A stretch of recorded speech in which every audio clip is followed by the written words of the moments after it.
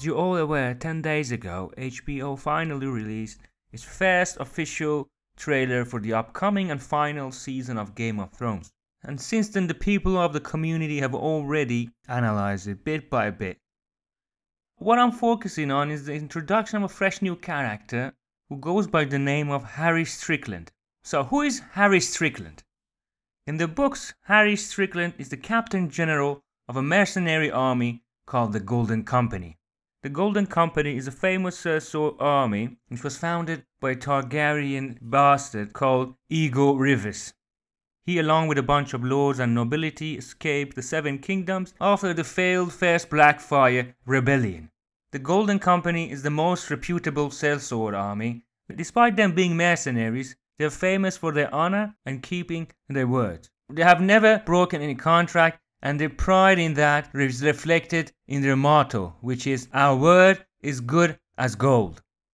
Now back to Harry Strickland. Harry Strickland is a plump middle-aged man with a big round head, grey eyes, and grey balding hair.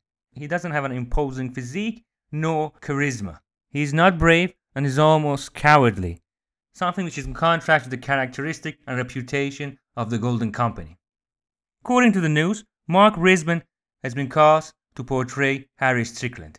When we look at his photo and his brief appearance on the trailer, we quickly realize that his appearance does not resemble that of Harry Strickland of the books, which is why I suspect the Harry Strickland of the show is a blend of Harry Strickland from the books and Jon Connington. So who is Jon Connington? Jon Connington is an exiled lord, formerly the head of House Connington and the hand to the Mad King. The Mad King exiled him after Jon Connington lost the Battle of the Bells to Lord Robert Baratheon during his rebellion. Jon Connington, a fierce warrior, used to be the closest friend of Rhaegar Targaryen. After his exile, he joined the Golden Company and quickly rose in the ranks. After several years with the Golden Company, Jon Connington is approached by Illyrio Mopatis and Lord Varys, who inform him of a secret that Aegon Targaryen, son of Rhaegar, had survived the sack of King's Landing and he is in need of a mentor and protection. Following a plan devised by Varys, Jon Connington disgraces himself after he is caught stealing from the treasury of the Golden Company. He is then kicked out of the mercenary army, which allows him to unite with Aegon Targaryen as his bodyguard and mentor.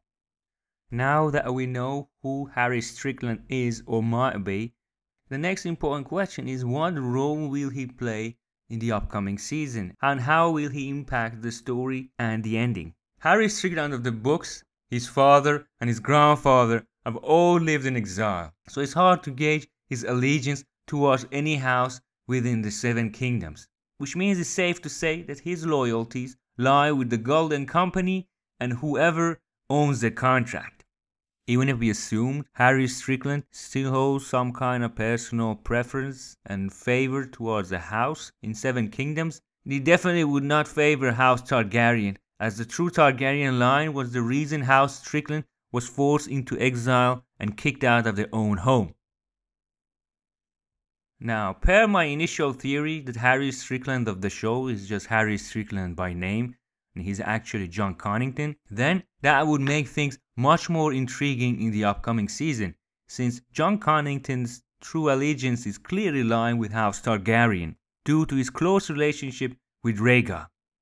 Now, to put the depth of his relationship in perspective, it's worth mentioning that George R.R. Martin a while ago stated that one of the characters in the books is gay, and if speculations are correct, he meant Jon Connington. The natural conclusion would be that he was in love with Rhaegar Targaryen, and this would also explain why he was critical of Elia Martell and believed she was not worthy to be Rhaegar's wife. Now, as of the end of Season 7 and start of Season 8, the Golden Company is an employee of House Lannister and specifically Queen Cersei, who is at open war with House Targaryen and Daenerys, which means the Golden Company led by Jon Connington is pitted against Jon Targaryen, son of Rhaegar, and Daenerys Targaryen, Rhaegar's sister. To make matters worse, as things stand right now, House Lannister and its biggest ally House Greyjoy seem to either be ignoring or liking the idea of a horde of zombies attacking the north, and seem to be oblivious to the threat that the others pose towards the future and survival of humanity, or at least humanity in the Seven Kingdoms. Thus, I believe Harry Strickland, aka Jon Connington, and the Golden Company will have a bittersweet decision to make. Either to keep their word and stay true to their contract and watch hordes of the undead sweep through the Seven Kingdoms, killing everything living in their path, or sacrifice their pride and soil their perfect record by breaking their word and change allegiances. My personal prediction is that Jon Connington will end up being a kingmaker, with the Golden Company changing sides at the last minute to help humanity defeat the undead and put Jon Targaryen on the Iron Throne.